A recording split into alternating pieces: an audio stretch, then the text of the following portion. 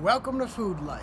I am your host, Andy Stefani, founder and CEO of FoodLyfe. Thank you for joining us, everybody, to FoodLyfe, Setting the Table. This is episode 4. Thank you all for joining us. Wanted to just continue on in our journey of launching a startup company. Today we are going to be talking about, I guess you could consider it, realizing paths to success. So we've talked a little bit about the vision, talking about recruiting people, and as I believe you all are familiar with right now, we are a very early stage startup. There's been about 3 or 4 people that have worked for FoodLyfe, not including myself.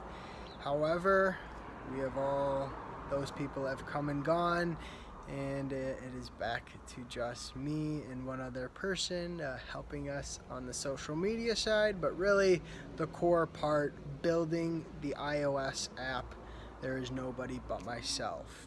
Now, as I've spoken about earlier, I do not have very much programming skills.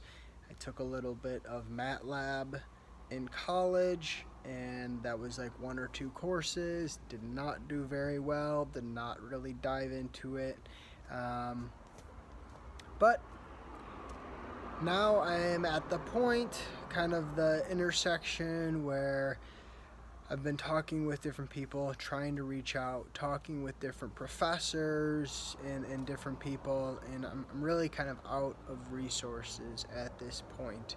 I don't have anybody that I've really had communications with that they're excited about coming on to FoodLyfe. So enough with all that negative stuff. I am going to learn how to code. So as we build up our social media presence, I am taking it upon myself to learn how to program. And because I believe I have an iPhone app, and really the main audience, at least starting off, is going to be people that predominantly have iPhones, I am starting to learn how to program. So I actually, as we speak, as I am recording this, I am downloading Xcode, which is Apple's platform where you can then develop an app that you use a programming language called Swift. I've been doing a lot of research, but what I really just wanted to talk to you guys about today is as you can see, I don't know how to really code.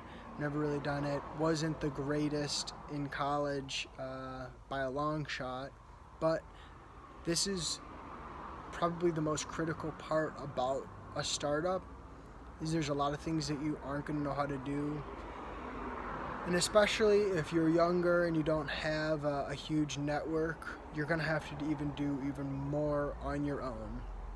So I am learning how to program. It's very exciting. I know I've done it before. Like I said, I wasn't very good, but now I'm going at it with a new open-minded approach because I really have a vision. I have a project, a company that I really want to start. I have a lot of the design, and now we're going to dive into it. So this is going to be still an overview of the whole company, everything that's going on, but I think I can foresee going forward a lot of it is going to revolve around me learning Xcode and kind of talking about what it's like starting from not really knowing how to code at all to launching a startup company that will truly disrupt the entire food industry. And for all you viewers right now, you're going to be seeing in a couple years down the road a truly industrial scale company that is going to be starting just from the ground, and with somebody like myself,